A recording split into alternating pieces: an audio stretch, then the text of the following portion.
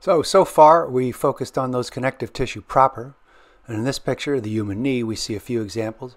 We see the tendons, which connect the muscle to the bone, and the ligaments, which connect the bone to bone. Both of these are dense, irregular connective tissue. The other types of connective tissue here are cartilage and bone. These fall under the category of supporting connective tissue because these skeletal tissues exaggerate the supportive functions of connective tissue by providing the main framework of the body. And this video is just going to cover cartilage, and next we'll cover bone. But first, of course, let's talk about sharks. This shark is from the class Chondrichthyes. The prefix chondra refers to cartilage. The shark's skeleton is made completely out of cartilage. The other major class of fish is called Osteichthyes. If you see the prefix osteo, this refers to bone tissue. Their skeleton is made out of bones like ours. Here's another creature that has cartilage where we have bone.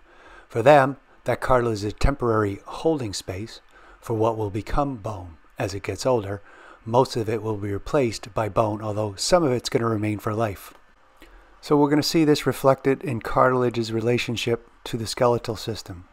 Cartilage, like bone, resists compression, but unlike bone, is flexible and resilient. That is, if you push on it and then ease the pressure, it bounces back. So cartilage covers the ends of bones at the movable joints for cushioning and also connects the ribs to the sternum. Cartilage there is going to provide flexible support as it does in keeping your airways open in the trachea.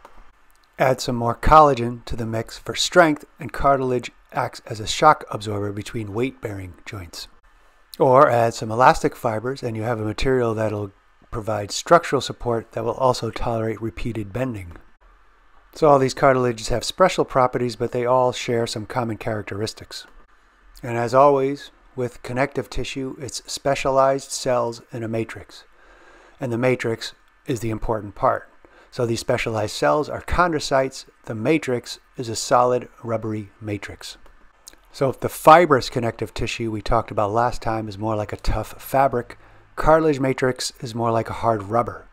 So this cartilage resiliency is due to its ability to hold tremendous amounts of water. Cartilage is not as rigid as bone, but is going to resist compression, and when the pressure is released, the cartilage is going to spring back to its original shape.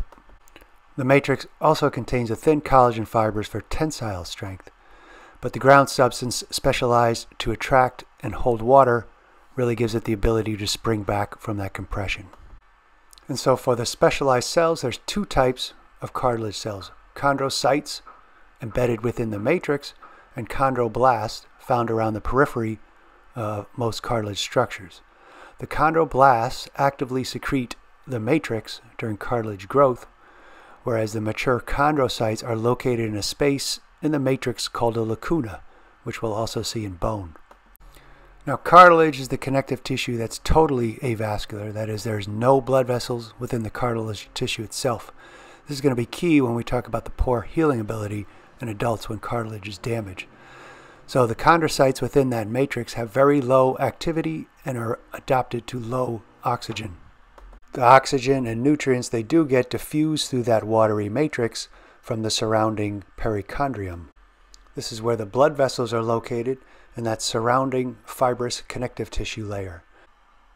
This is the perichondrium, and they have two layers: the intercellular layer, which contains the chondroblasts, which is going to assist in growth and repair of the cartilage, and then there's the outer fibrous layer, which acts like a girdle to resist outward expansion when the cartilage is subject to pressure.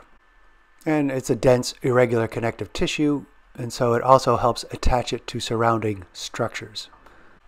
Not all cartilage has this fibrous layer, the perichondrium, but all share that characteristics of that hard, rubbery matrix, which will be modified by the presence or absence of certain fibers. So this brings us into the types of cartilage, all of them with chondrocytes sitting in a lacuna in an abundant extracellular matrix. The difference between them is going to be amount and type of fibers, and that is collagen and elastic fibers. So the most abundant type of cartilage is hyaline cartilage, which looks clear because the collagen networks are actually too thin to be seen under the light microscope. Hyaline cartilage is going to provide support through flexibility and resiliency. It's going to make up the articular cartilage that covers the ends of adjoining bones in movable joints. It also forms the cartilage in attachments of the ribs to the sternum and accounts for most of the cartilage found in the respiratory structures. It's also the type of cartilage that makes up most of the embryonic skeleton, as we'll talk about later.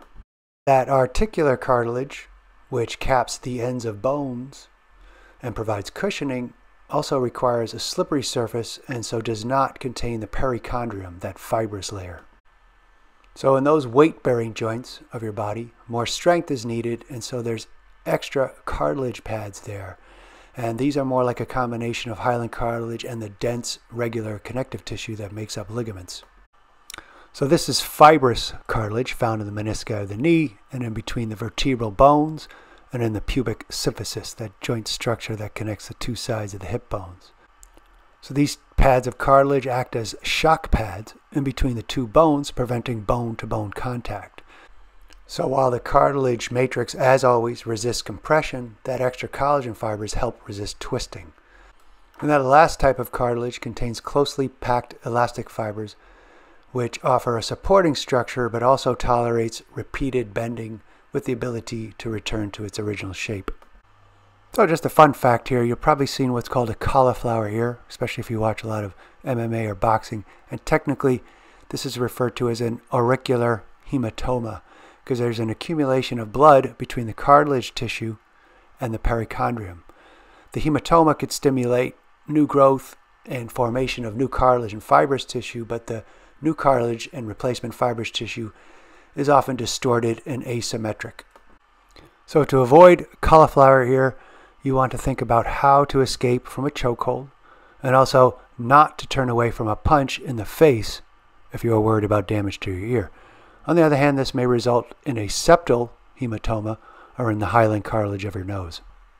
So those are the three types of cartilage, their locations, their general features, and next we're going to look at its close relative, bone tissue. See you next time.